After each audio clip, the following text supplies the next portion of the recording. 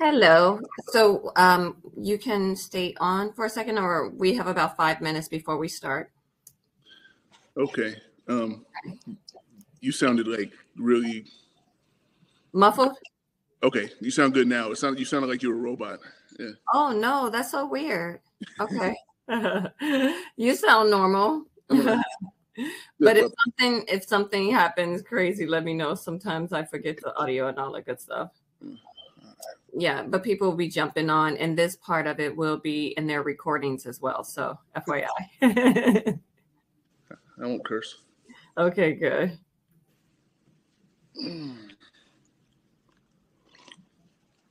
I literally just got home. Oh yeah? Oh my gosh, 12 hours on the airplane. Yeah. Yep. But thank you for doing this. We appreciate it. No, this is great. No, I love your platform. Yeah.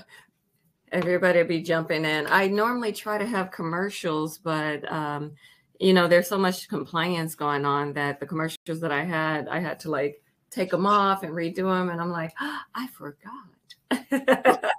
Really, like compliance, like your company's compliance department. Yes, which is also under the real life compliance of our regulatory agency. So basically, I was almost making it. I just did something that they didn't care for. So in my commercial, so I'll redo them. We have so much great content. I can redo commercials.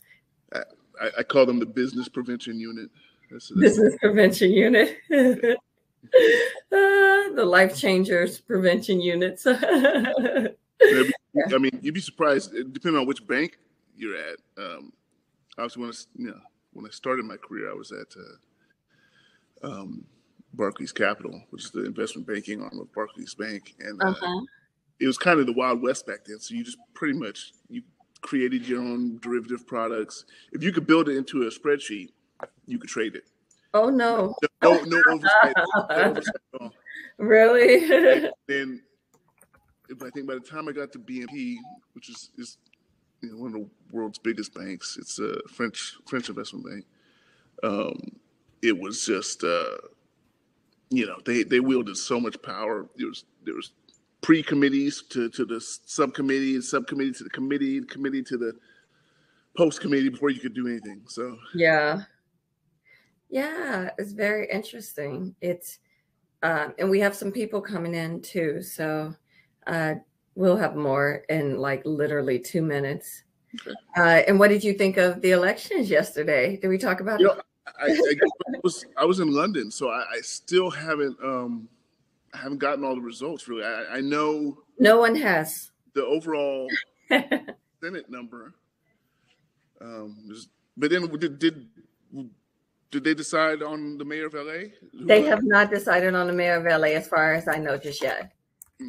We don't know. It must be neck and neck. But you know something so interesting is apparently the two contenders, one of them invested $100 million and in his campaign. At least that's what I heard. And I'm like, well, if you invested $100 million, what's your return? Because I'm sure you're getting some rate of return. Well, that was always the question, right? Like, yeah, what's your rate of return? What you getting, and where's it coming from?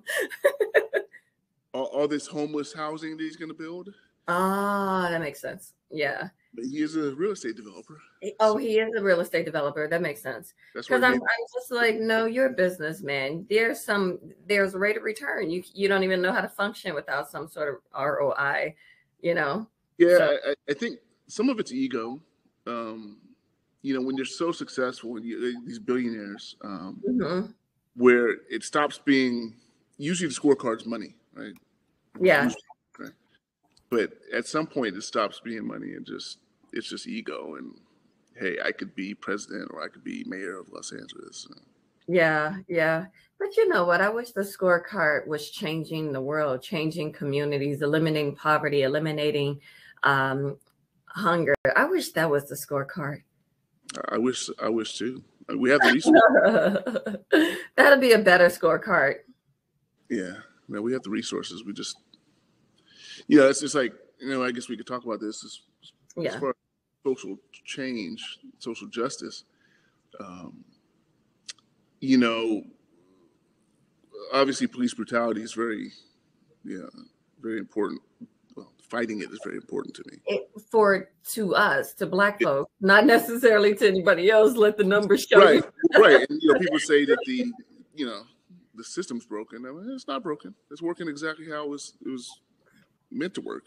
Yeah. And the same thing with poverty, and if they wanted to fix it, they could, but we have the resources. But it's really unfortunate, because the reality is we would be a much better civilization and world and earth if we did. Like, I look at places like Dubai, which I know you and your family go to all the time, and I'm like, it looks like they've really kind of mastered sharing and having that like platform where everyone's kind of rising versus the have and the have-nots. And it's not to say that they don't have and have-nots, but they look like the future.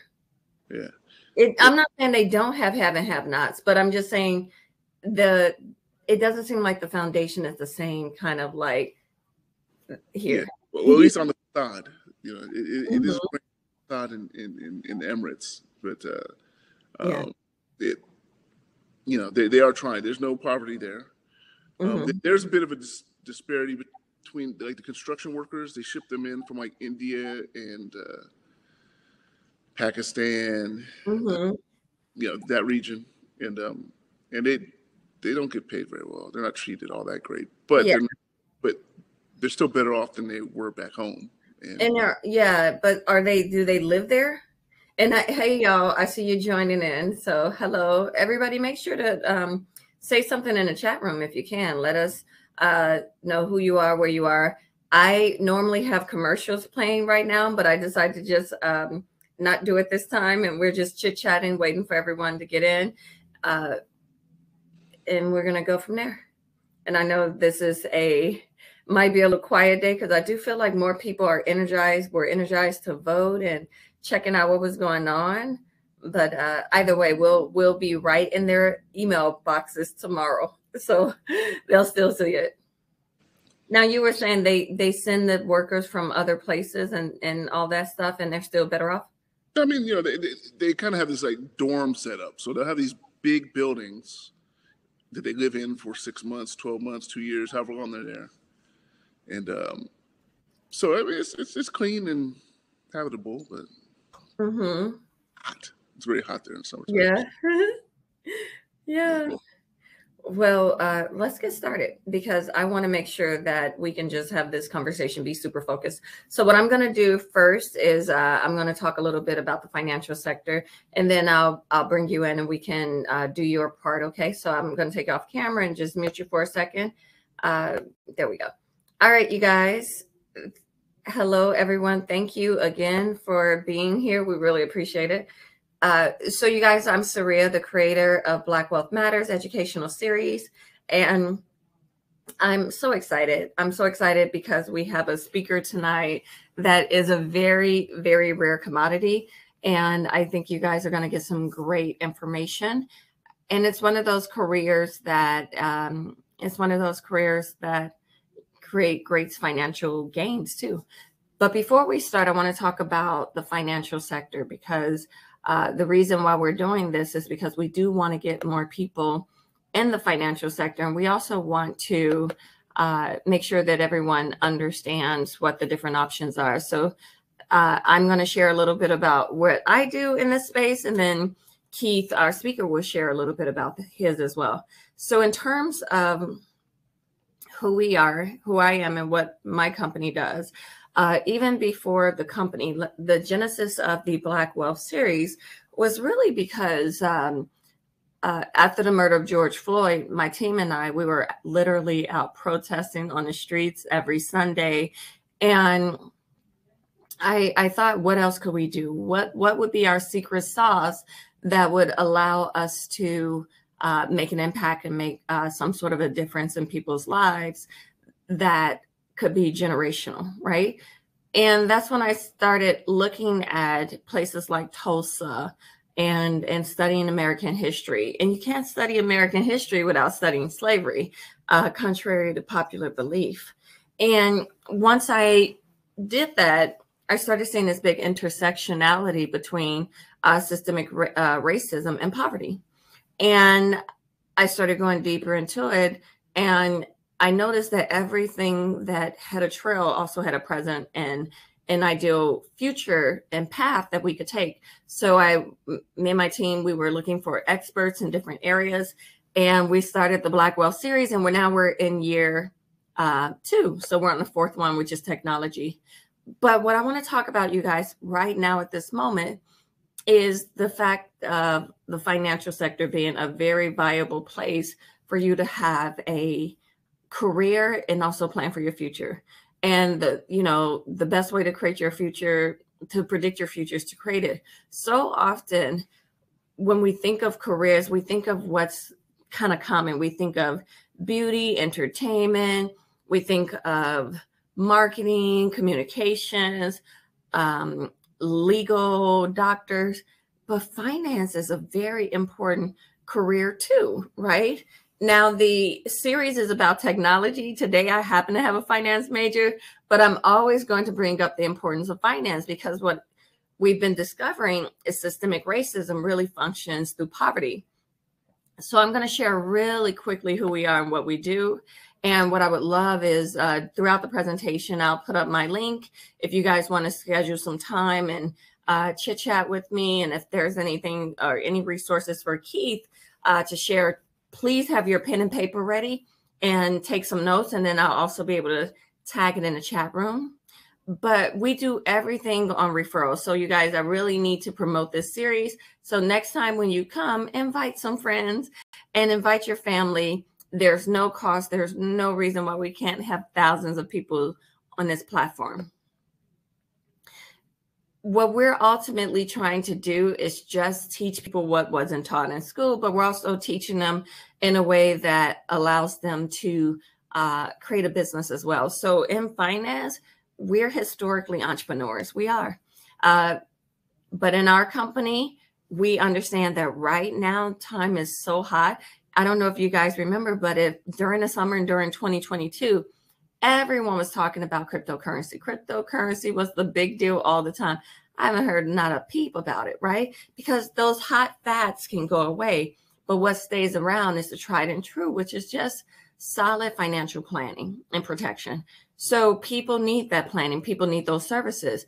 People also need an effective business model. That's why companies like McDonald's and our franchises, that's why they do so well, because they're giving people the blueprint. The financial sector has powerful compensations. We've always been a very lucrative industry. And right now, more than ever, people need it. And for those people who are not motivated by money, then we also have a place where you can feel good and do a lot of good work. These are some of the statistics about America. And, they say when America catches the cold, Black America catches pneumonia or the flu, right? So all of these stats are pretty dire, but even with debt, we have credit card debt as a community, but we also have student loan debt when we're educated trying to get into better situations.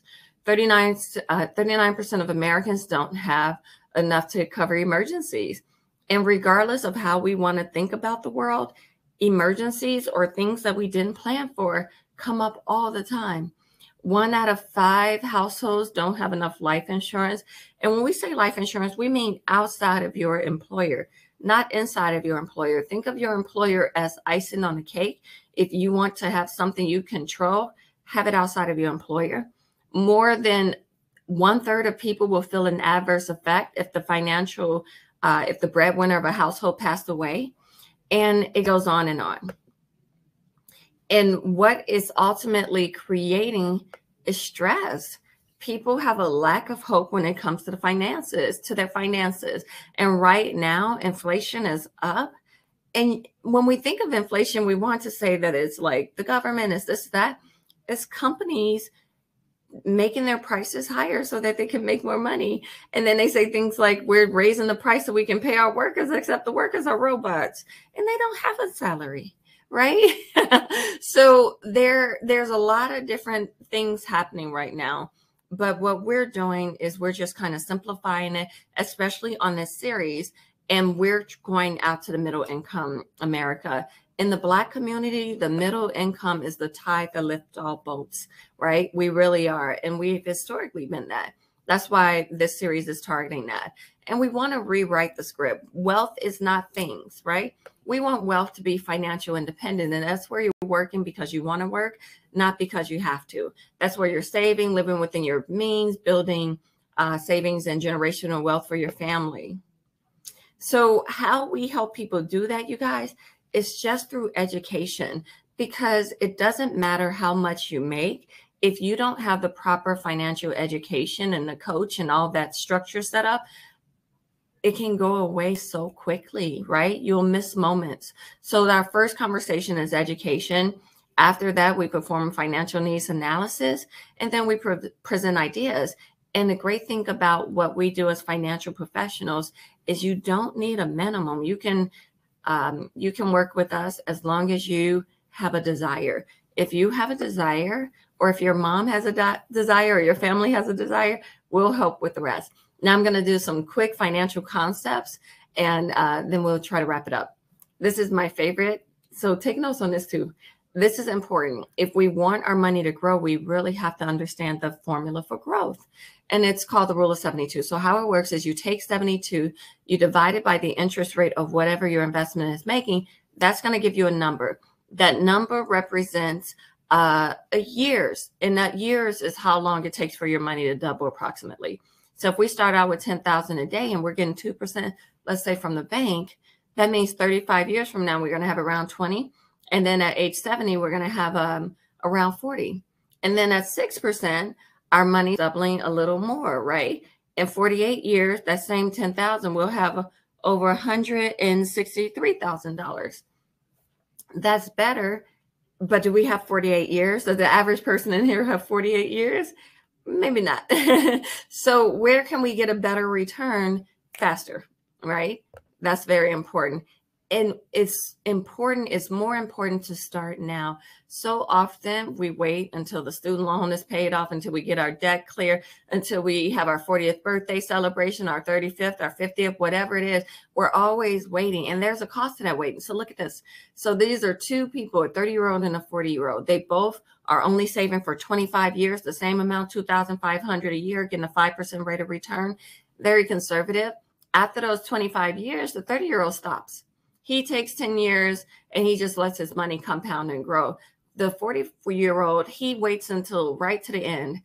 At 65, the 30-year-old has over $78,000 more than the 40-year-old because he just started early. How does that relate to you?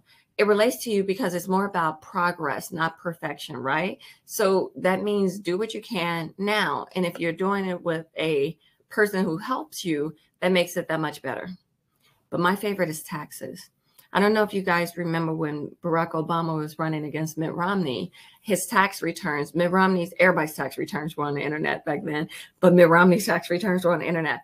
Mitt Romney was making about $24 million, paying up around 3.9% in taxes. His whole existence was in tax advantage vehicles. So not only was he earning his money differently than, let's say, an employee getting paid W-2 or things of that nature, he had also set up his investments where he paid taxes in the beginning and never again. That's a big deal. But in order to have that happen, we got to be able to think about the future. We can't just be, I want my money now. What if I need it? How do I get it out? We got to be able to put some away for our future selves.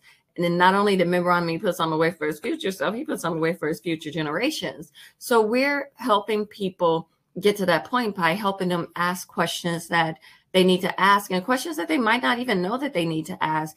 And we don't just look at investment or insurances. We look at everything. We want to make sure people are paying off their debt. We want to make sure they're protecting their family and they're protecting themselves. And these are some of the companies that we work with, you guys. I hope you guys recognize some of these companies. I love this because these are the companies that most people know about. And that's important because our clients are not all wealthy. And historically, when someone's not wealthy, they get the generic stuff, right? We don't do that. We treat everyone the same. regardless. And then there's our opportunity, guys. Our opportunity is awesome. Whereas Keith and I, we have backgrounds in finance. We're actually allowing people to come into our company and get trained and get developed and certified, and then build a career without having to pour yourself out of life and go to school for the next, 5 years or so, which takes time away from your earning. And why would we want to look at a business on the side? We all know that we need multiple streams of income. We all know this, but adding multiple jobs, it's hard. We need more money. We don't need more jobs, right? So what's great about our company is we're allowing people to work with us where they get to build equity, but they're building equity in something that can allow them to just have cash flow in the future, right? That's one of the great things about the financial sector. So you guys, if you want to learn more about the financial sector, I would love to share with you. But in the interest, for the sake of time, I would like to hear Keith talk. So what I'm going to do is just give you guys a little bit about his background, and then we'll start there. So Keith Price is a former Wall Street executive who currently runs his own multi-strategy hedge fund based in Los Angeles, London, and the Cayman Islands. After earning his BA in economics from Yale and his MBA in finance from the USC Marshall School of Business, he spent the better part of the next 2 decades in London, New York, and Los Angeles, running multi-billion-dollar businesses for some of the world's top investment banks. Keith spent 15 years heading various trading desks at Barclays, Deutsche Bank, BNP, Citigroup, where he specialized in turning struggling businesses units into global leaders.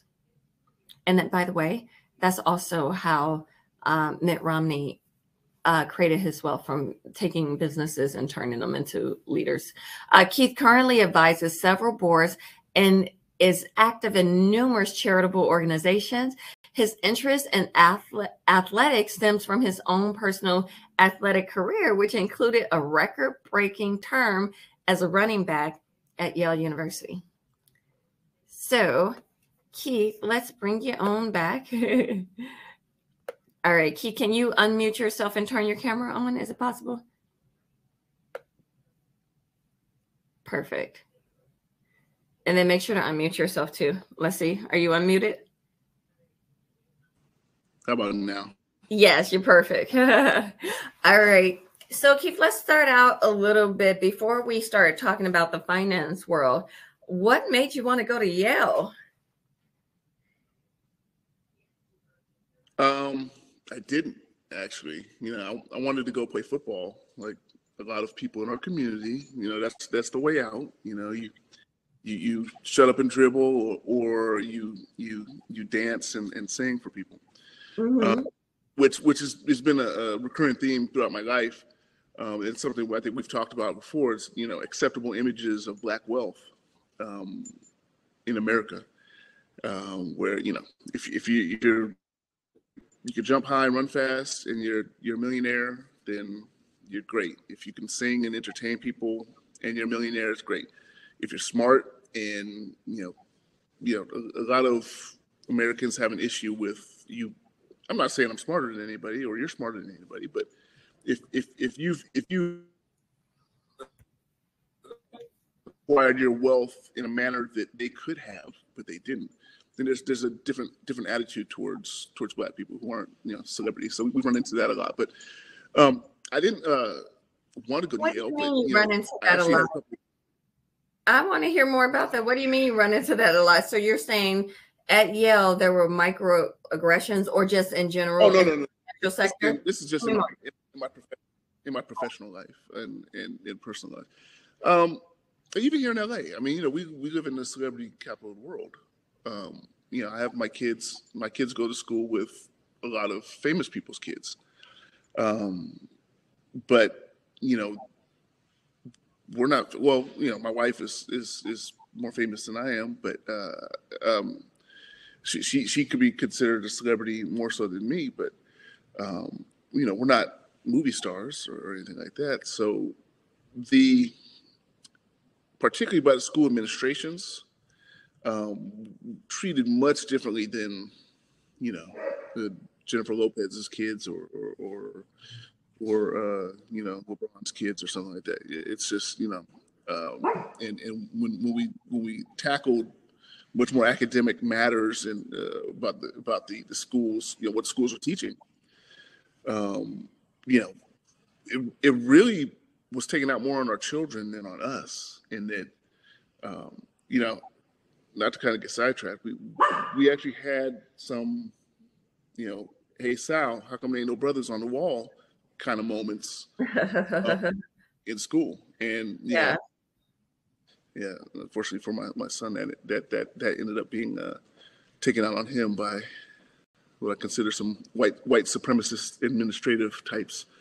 But again, you know, if you're shutting up and dribbling, that's great. But if you if you want to impact the curriculum and you want to see, like you said, part one of the goals of my organization is to build a farm system, a perpetual ecosystem that produces Sarias and Keiths naturally, so that when I'm, you know, managing director at Citigroup, I'm not the only one there. Got it. Yeah, I'm not the only brown face. So got it. Okay. So you graduated from Yale. You went to USC business school. Now, what made you pick finance? Were there finance people in your family? Did you have a finance mentor? Because I know you're pretty much the same path as Robert F. Smith, correct? I mean, yeah, I mean we have similar. Yeah, we have some paths. He went to an Ivy League school, a lesser Ivy League school. I think Cornell. I'm just teasing. I know.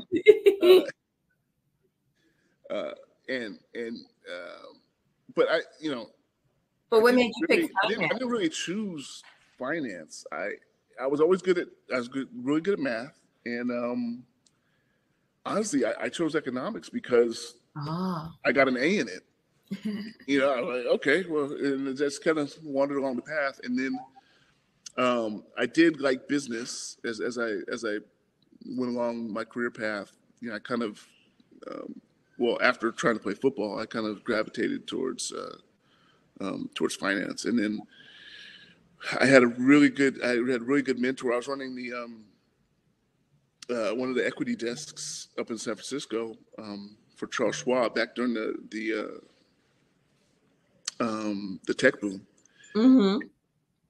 You know, I kind of got to a point where I was bumping my head on this, you know, managerial ceiling, and she really encouraged me to go back to school to get my MBA. And I did, and so went to USC.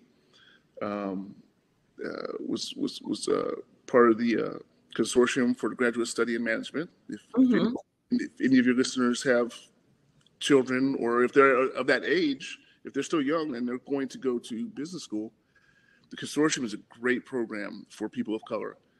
I think there's over 20 participant schools, and all the schools are in like the top 50 ranked business schools in America.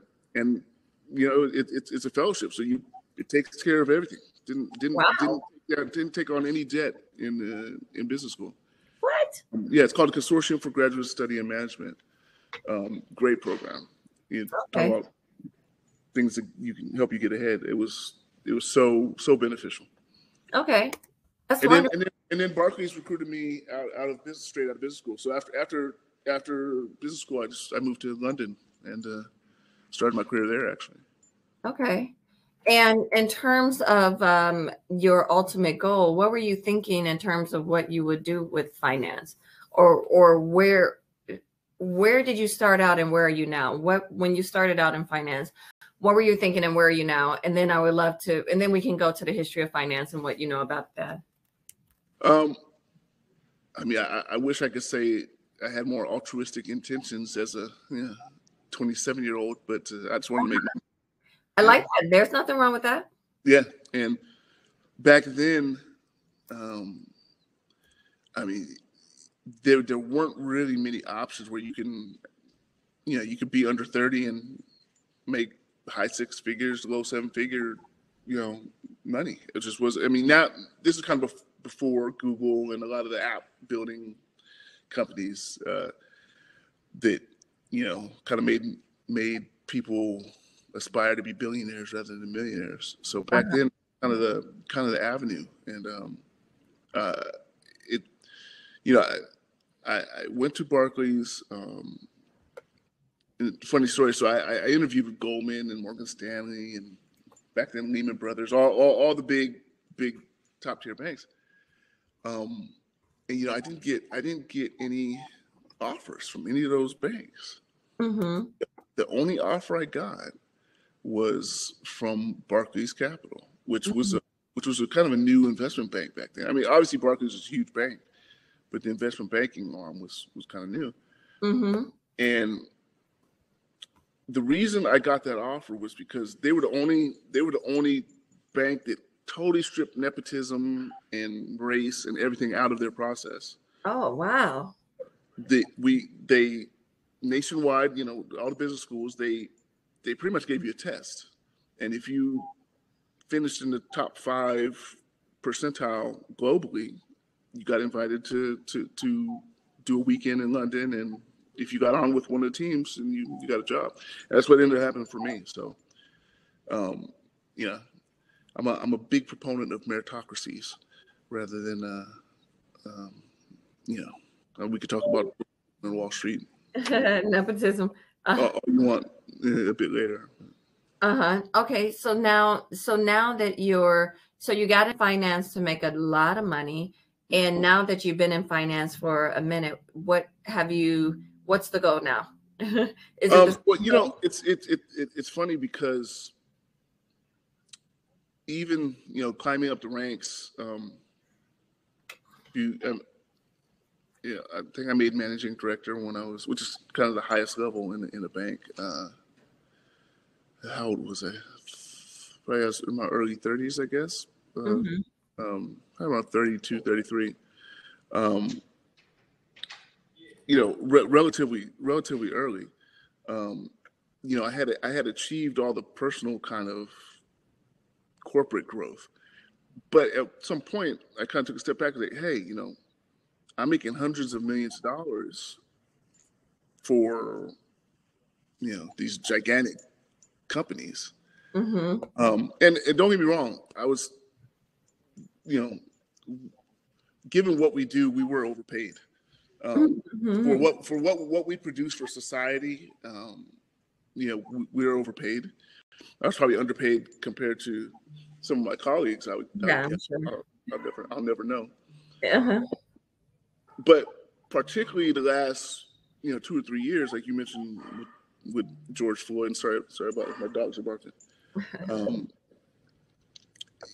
I decided to really kind of step back and reassess and say, look, I've been making all this money for all these others, all these people for so many years. And these same organizations couldn't, I don't know if I can curse on here, couldn't care less about, us. So how can I go about affecting change in the capital markets? Because obviously, I mean, this is kind of the slogan I came up with for our group, for BT Capital. Equity is greater than equality. So this is like equity, equality. Equality is wonderful. I'm glad that we're governed by the same legislation that everyone else is allegedly. Even though we can have a justice system conversation. However, if we're not, shareholders, equity holders in this country as a group, then it really doesn't matter. And that gap has always been, that chasm has been huge for our lifetime, our parents' lifetime, our great-great-grandparents' lifetime. Yeah. So, we're trying to figure out a solution to close that gap, because if we're not equity holders in this country, then we'll see improvements. Our lifestyle is better, possibly, but that generational wealth you refer to is never going to happen if if we don't own something. Absolutely. You're not going to become generationally wealthy from being an employee ever. And if you don't have one of the problems we're trying to tackle is access to capital. Yeah, kind of what we want to talk about. If we don't bridge that gap with access to capital, then it's such a non-starter for us. I mean, we're already getting late. We're already late to the ball game. We really have to make some strides over the next few years to participate. I feel like also in terms of, you were saying the access to capital, I feel like right before that, we also need access to mentorship, leadership, education, because our systems aren't necessarily putting us on the same equal foot, where even if we did have access to capital, we would be the best person for them to necessarily invest in, because we're not going into technology or things of that nature as a career. It's very rare for us to even be in technology. I've been a speaker for Black women in tech. Our last speaker was a VC investor, and the numbers of us in tech is so small. So I'm just like finance, which is the other side of tech, which we didn't realize until we did this series. I'm like, wow, we're having a technology series. Why I got so many finance people? Tech. I mean, you're not going to build tech without getting finance somehow. Yeah, and that's the problem. Is if I can't quantify it off the top of my head, but if you look at what's a great example. I've met so many founders, people of color, particularly black founders, who have come up with great tech ideas or tech inventions, who have just been put through the ringer trying to find seed money, or whether it's angel money, second round money, third round money, or dealing with the VCs. It compared to, I think the great example is I can't remember her name, the woman up in Northern California who built that tech healthcare. The one who's in jail now, Elizabeth. Yeah, right. Mm-hmm. She was in every room. Everyone told her yes. Had no qualifications, but she looked the part. Mm-hmm. And obviously, we can't. I mean, that's a cultural, sea change that we have to make. Absolutely. And I don't have the answer to that, but that's what we're up against. So what we're trying to do is we've tried to take advantage of a lot of the corporate. I don't know what's the best. I don't want to say it's not corporate welfare, but the corporate giving that's come about since George Floyd. Is it still here? I don't know if it ever was. Okay, got it. There was a lot. Obviously every Target or Best Buy or whomever wants to appear to have our best interests in mind, and they want that headline. But I would, if I had to quantify what, as far as the headline contribution versus the actual realized contributions, I mean, there were tens of billions of dollars worth of subscriptions or commitments made by these corporates. I would be surprised if more than 5 to 7% of that was actually and distributed. And it's been a year and a half now. Yeah, yeah. So, what we're trying to do is access some of that. And even myself, I've been on Wall Street for 20 some odd years, and I have in banking, I have a very successful track record, and I can guarantee you, if I had a different complexion, I'd have 100 times what I have now. Right. Yeah. Right. As far as assets under management. Yeah, I get that. And so our goal is to take that capital. We have three kind of silos. the trading, the fixing. I obviously I've built my own models. I built this statistical arbitrage model, which is just really it's been really useful, and it's you can use it for cross asset classes. So that's kind of my role within the company. Then we have another VC person who is just tasked to identify, Black and brown founders and inventors who need access to capital. And then both of those funds will, rather than just enriching our fund and reinvesting everything back into our fund, will take the majority of those proceeds and contribute to social justice organizations. Mm-hmm. So we're not always relying on other people for handouts, and within that bucket of capital, we want to build this farm system where we're identifying baby Sarias around the world who want to have an interest in math and Mm-hmm. finance, Okay. and who so we can identify and kind of nurture them and place Mm-hmm. place them in all the banks that rejected me. We could place them in those banks. Now we have that network. So Yeah. that's ideal. I think that's a way to start to tackle it. So that's we have to capitalize more. okay. But that we could just become a perpetually self-sustainable capital provider, almost like a bank. I don't want to be a bank, but Okay, got it. So your way to create some equity, not in the hedge fund world, but just in America, is by getting more talented people in the banking system. And in order for that to happen, you feel like there really needs to be an incubator, because right now there's not enough incubation. There's nowhere to grow the baby Sarias and the baby Keiths. Is that what you're saying? Well, in my opinion, there's not. I could be wrong. Yeah. No, I mean, if you don't see it, it doesn't exist. Yeah. I don't want it to be an anomaly for me to exist, right? I want it to be normal, right? And again, it goes back to that successful, Black image.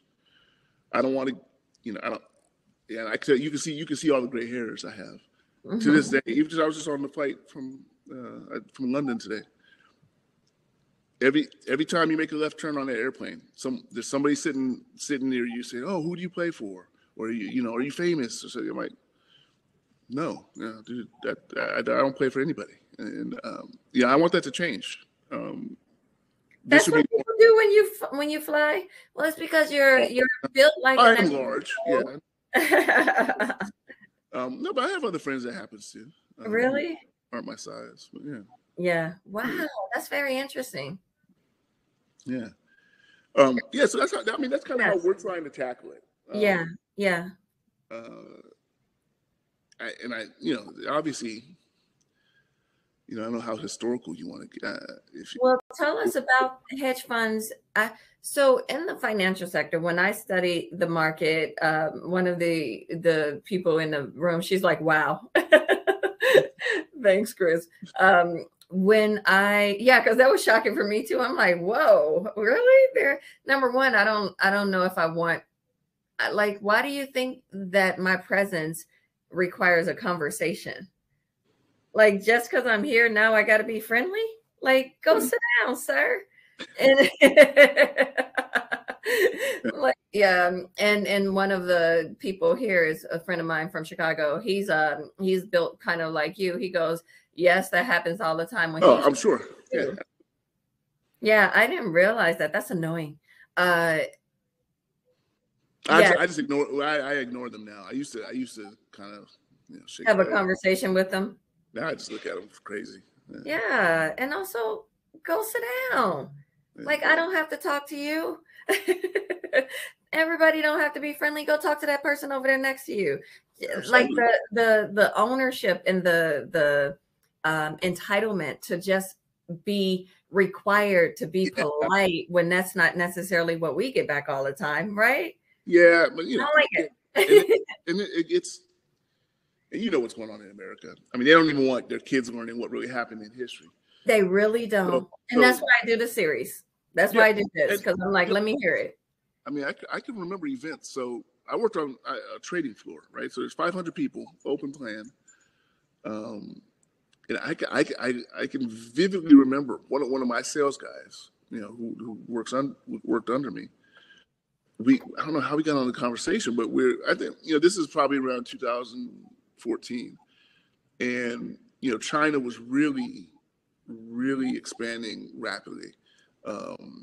Obviously on pace to overtake us as the #1 economy in the world. And he's corn-fed white boy, grew up in Kansas, hunts for hogs and whatever they hunt for in Kansas. Dude, I liked him. He's very nice, very nice. But we're talking about in one of the asset classes that I managed for some of these banks was interest rates and inflation. And we were talking about the growth factors, and we're talking about how China, who 20 years ago was not even on the radar, through the application of cheap labor, took a lot of production from us domestically and from the Europeans, and was able to make cheap goods with cheap labor. Right? So my point to him was like, well, because I'm not saying he wasn't anti-China, but he kind of had this. Sorry if I jump around.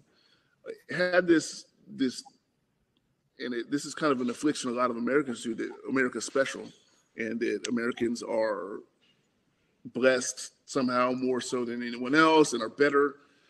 And had this. So I pointed out to him, I was like, well, if China was able to achieve this growth over 2 decades with cheap labor, so how did America benefit for centuries with not cheap labor, free labor? Free labor. Okay. I mean, the factor you'd have to apply to our economic scenario we have currently, I mean, it would be an exponential function when there was no labor being paid, and we had all these natural resources, all this agricultural production when the rest of the world didn't. So my argument was like, well, don't you think that's how America got here? And you could see his head explode. Like that's exactly how America got here. But when his head exploded, was it like was he annoyed? Was he confused about it? What was there? No, his argument was that we were innovative and we were, more, we had a go-get-it attitude, stuff you'd hear at a Trump rally. And when I say, no, people work for free for, 250 years. And so you got the leg up. But if historically you go back, and that's what we're trying to tackle now is, I mean, this access to capital and lack of generational wealth creation stems all the way back, even post-slavery. I mean, a couple years before slavery ended, I mean, you go back to the Manifest Destiny days when all Americans were encouraged to move west and create your own life. The Homestead Act in 1862, I guess, a couple years before the Emancipation Proclamation, granted anyone who moved west and was willing to live there for 5 years 160 acres of land for free, no cost. So imagine what 160 acres of land 200 years ago were handed down to all your descendants. How much that would be worth? And for forgetting that we were only offered 40 acres, right? 160 acres. And this is in California and Nevada and Texas, and, Oregon. I mean, these are great places to own land. Yeah. And then I mean, I don't know how much of a history lesson you want to get into, but so much was put against us. The Freedmen's Bank, which was just a hoax to get free black people to put money into a bank that was owned by a white person, by black people. That money disappeared. And then we had But Keith, before you jump off that, what really is so amazing to me about Freedmen's Bank is the fact that slaves were still saving, and they had better money habits than a lot of Black Americans today, right? They were still Absolutely. saving. I mean, they were slaves and they were still saving, and they were able to put all they their were money. sharecropping. Freedmen's Bank was crazy. Hardly making any money at all. They weren't making no money. So I don't know if they were bartering with, like, supporting each other financially, but they were able to make some money. Well, they did. They built communities. I mean, and then, you know, I don't know if you speak to the wife. You know, she produced, or we were producing a Black Wall Street movie. Chadwick Boseman was actually he was our star. He's going to be.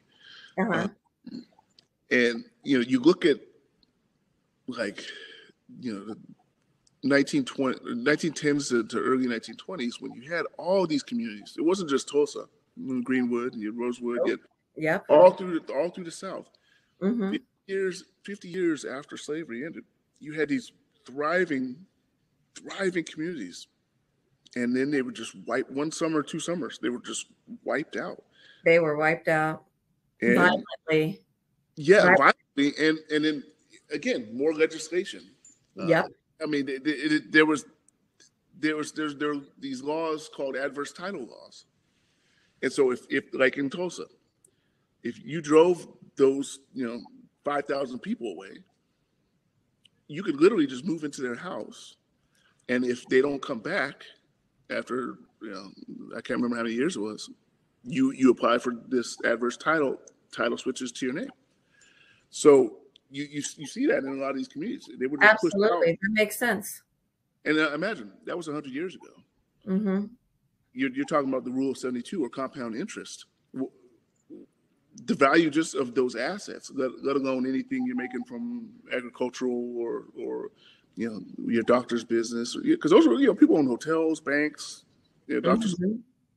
Absolutely. The top surgeon in America at the time lived in Tulsa. He was a Black man. The top surgeon in America. He was murdered just like everybody else. Yeah. One of our speakers was actually the granddaughter. Her grandparents were from Tulsa, and they were actually able to get out.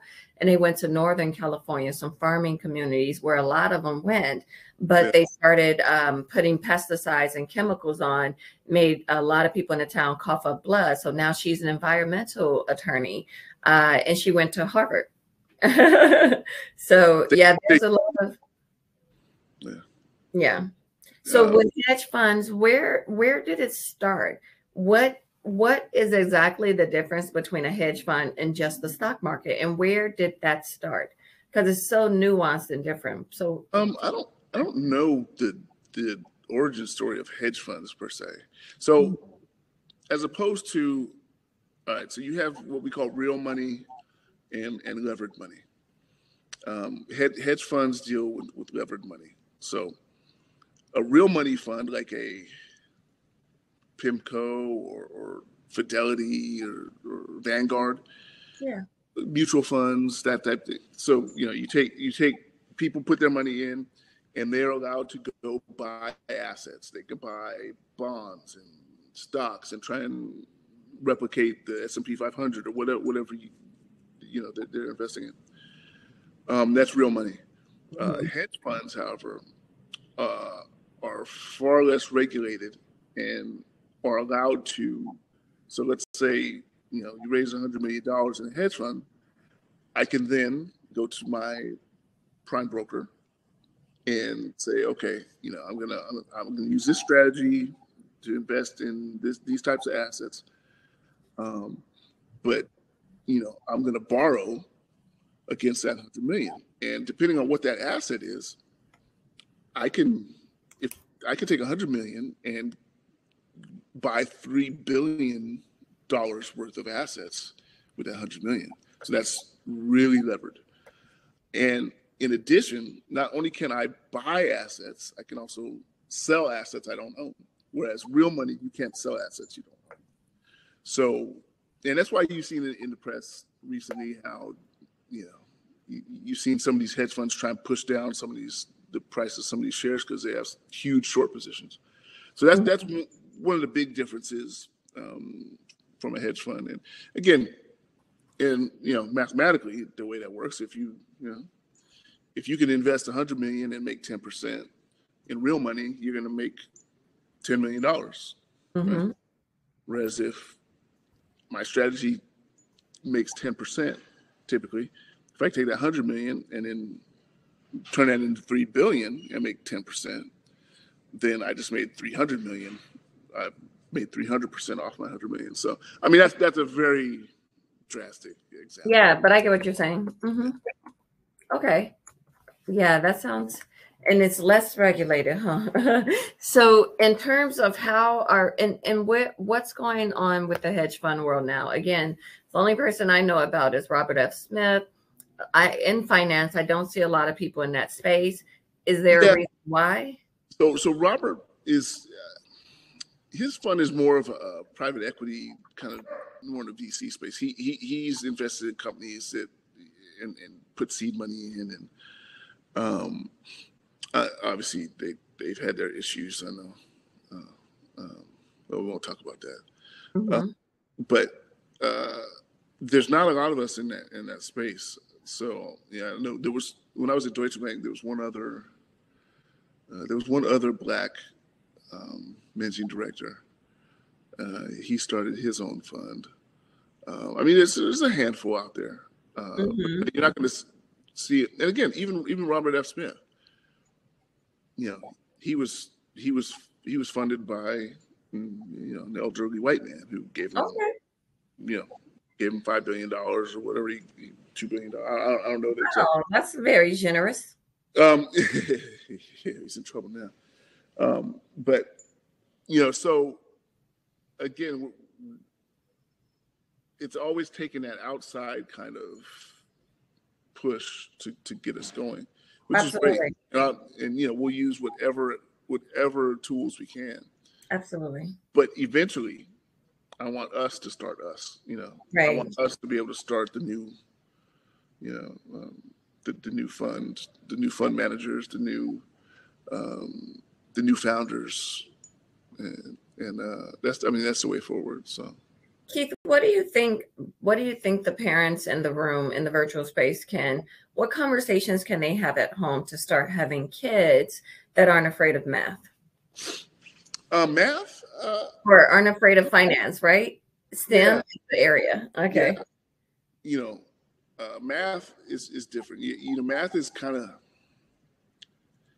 I almost think it's genetic. I hate to say that, but you're either a math person or you're not. I've seen very few people really struggle with math, push through, and just become mathematicians. My son was decent at math, but he just didn't like it that much.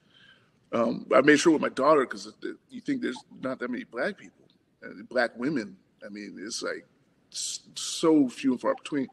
So I've really kind of encouraged her to stick with the STEM subjects. Yeah. Okay.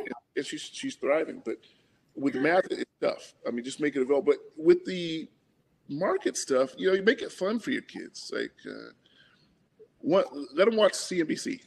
It's colorful, and then they're going to ask questions. But create. There's a lot of programs out there where you can create what we call them, like paper portfolios, where have them look up different companies and let them put $100 in. It could be real money or fake money. Like I said, you don't have to really do it, but just to get them, they can watch it go up and down. And then like I always tell my kids, you can argue with me all you want, as long as you have a cogent, logical, explanation for what you're doing, and have them do the same thing with these companies. Like, well, why did you want to invest in Amazon? And hopefully they have a good reason. Other than they see the truck out front every day, which is actually not a bad reason. Yeah, absolutely. That's actually a good reason. So, so you think that it starts at home? Now, for me, I was indifferent. I'm indifferent about a lot of things. And for me, indifference doesn't mean negative. No, It just is indifference. So with math, I was indifferent. With finance, I was indifferent. And I was like, oh, I can do that. So I didn't, so often people are kind of motivated by passion. I'm motivated by a path. And then I'm not, I don't, my emotions don't really have a factor. Mm. Well, I mean, it's hard, like investing, trading in particular, you really have to strip the emotions out of it. Mm-hmm. There's it's like a syndrome we call you get married to a position. Like, you really like, I love this stock, right? I love this. And your trade, as a trader is more your trade becomes an investment because, it's gone down so much, you don't want to sell it. So, you just keep it. And you can't get, you have to be very regimented and strict about your stops. So, you buy a stock, you're like, okay, if it goes down 2%, I'm out, or it goes down 5%, I'm out. Mm-hmm. You just have to stick to the rules. And the same thing with your gains. So you have to have a target return for each of those stocks or bonds. And particularly now, the volatility. I mean, given inflation and the Fed's interest rate hikes, it's really become a volatile market, which is great for trading. I love it, but for investors, you don't necessarily want to see that. You don't want to see your 401k going up and down, getting 10% in a month. Right. It's hard. And again, and that also, speaking of interest rates, that also kind of changes the whole calculus of getting that capital. Like a year ago, 2 years ago, we were getting free money. Mm-hmm. And now, they're jacking these lending rates up, and they're going to keep jacking them up according to the Fed governors. So it makes your level to clear much higher as a leveraged investor rather than Now, the other question is, you were talking about how we got to get kids kind of like into it.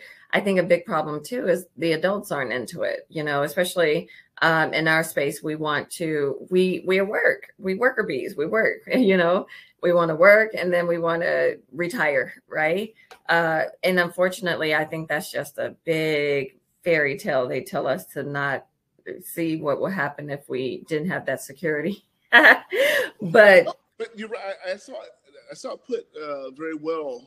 I read something today. It said your salary is your employer's drug that slowly kills your dreams. You get addicted to having that. Yeah, it is hard.